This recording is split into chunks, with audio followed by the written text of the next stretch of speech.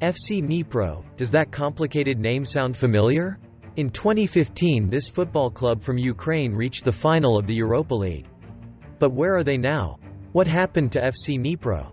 FC Dnipro, a football club located in Dnipro, a city in Ukraine, had an unbelievable season back in 2014 and 2015. They had beaten Olympiakos, Club Brugge, Ajax and Napoli. Unfortunately, they lost the final against Sevilla with 3-2. 7 years later, the football club doesn't even exist anymore. After this fantastic season, the ambitious club from Ukraine could no longer pay the salaries of trainers and staff. They were fined and points deducted due to financial problems. It kept getting worse for FC Dnipro. 2 years after the Europa League final, they were relegated to the second league of Ukraine. There it went completely wrong again, after which they eventually ended up in the amateur level.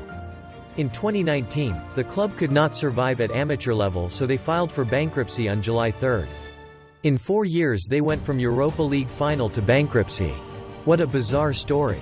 2 years before the end of FC Dnipro, in 2017, a former owner started the club SK Dnipro 1, which took over the youth academy of FC Dnipro. In 2019, Dnipro 1 was promoted to the highest level.